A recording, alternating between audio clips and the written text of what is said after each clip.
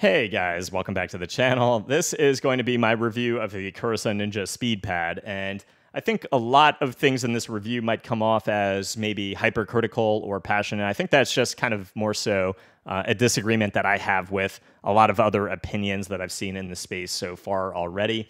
But one thing I would say is that the Kurosun Ninja Speed Pad is a great pad. The people from Kurosun are great guys, and they have a lot of passion behind this project and behind the company. They only had 500 units on this first batch, and presumably I would think that almost all 500 are probably already sold, but I do want to get out my thoughts and opinions on the Kurosun Ninja. This is a low initial friction, low dynamic friction, low static friction pad, one that is, in my opinion, not the same as a Hayateatsu and not the same as a Artisan Raiden, particularly not a Artisan Raiden Xsoft, and I also don't put this in the same bracket as the Lamzu Energon, certainly not the Lamzu Energon Pro. This is a alpha cell based pad, and I think it's best to kind of compare the pad to other pads with rubber bases or alpha cell because it is a pretty dense pad. It's firm. It's not something that is easy to dig into. You can dig in a little bit, but it does not really add any additional control because it is, again, it's a firm pad. And with that base, it really does come off as a very consistent and very fast pad with the fabric that they've chosen. The fabric does have a little bit of shimmer to it that I don't know if that comes off on the video or not. And that little bit of shimmer on the pad, you actually do, if you kind of get your fingerprints on the pad, sometimes you will see a little bit of remnants of that. So I don't necessarily know that the pad is fully humidity, oil, or moisture proof, but in terms of my experience, nothing affected it. And I live in a very humid climate. The pad remained consistent. The pad remained fast no matter what I tried. And there are some skate variations that I kind of had a preferable playing experience on it. I think, personally speaking, if I was to play on this pad, I would probably use the core pad control skates or the Pulsar V2 glass skates, because the V2 glass skates actually do have, believe it or not, a lot of stopping power and more stopping power on this pad than a lot of the PTFE variants that I've personally tried.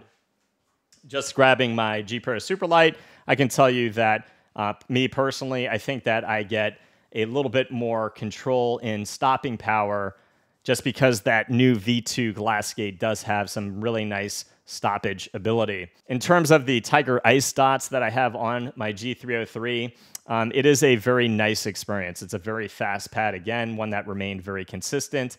But one of the issues, which is probably the only familiarity and similarity that I will kind of relay compared to a Raiden Mid and compared to a Hayateatsu, is that when you are trying to fast track people, there is a lot of ability to get a little bit too wiggly and a little bit too over aimy in fast tracking movements. If you're trying to target swap from a target on the left and go to the right, because of that friction equivalent, it is a pad that is a bit easy to either wiggle or over aim. And for me, that did affect my gameplay in Apex when trying to track somebody who's moving very quickly, or even somebody who's long range. Even, again, this is a problem I had on the Raiden Mid and the Hayateatsu. But if somebody's long range, it just takes a little bit too much effort to keep that crosshair tight on a very far away target that is moving in Apex. For tack shooters, if you're somebody who likes very speedy pads, certainly this could work for you. I think that a lot of people for tack shooters kind of prefer that additional balance or control. So if you're somebody who needs that, again, it's a very fast pad. So realize that when you are making a purchasing decision. In terms of what I would compare the pad to in terms of a glide feel and friction feel, is the Asus Aim Labs pad. I think this is a pad that has that low initial, low static, low dynamic, which is very similar to the Kurosun Ninja. The Kurosun is a little bit more of a smooth and buttery surface compared to the Aim Lab pad, but it is a fast experience like this pad. The stitching, I would say, is about as equivalent on both pads. The Asus pad has a rubber base, again, versus the Alpha Cell base. Both pads, the stitching is over the surface. The surface is not over the stitching. So an experience that is very similar in glide feel to the Asus Aim Labs But I would probably say that the durability is probably better on the Kurosun because the Asus pad is, I believe, coated. In terms of the overall experience that I had, again, for me, I get a little bit too wiggly. I get a little bit too over-aimy in the fast-tracking games, which I unfortunately still main because we're in an FPS drought or just a gaming drought in general. But again, overall, if you are looking for that fast, speedy, fun experience, the Kurosun is going to bring it. It's going to bring it hard.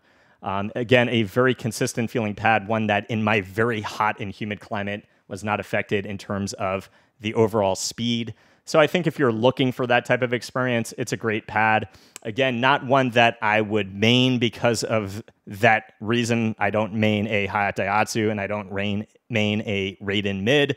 But overall, the Kurosun Ninja Speed, you're getting exactly what is advertised. It is a very speedy pad, one that is, I think, quite good. So that's going to be it for this one, guys. I hope it helped. If it did, please leave a sub to the channel, and I will see you guys in the next review. Peace.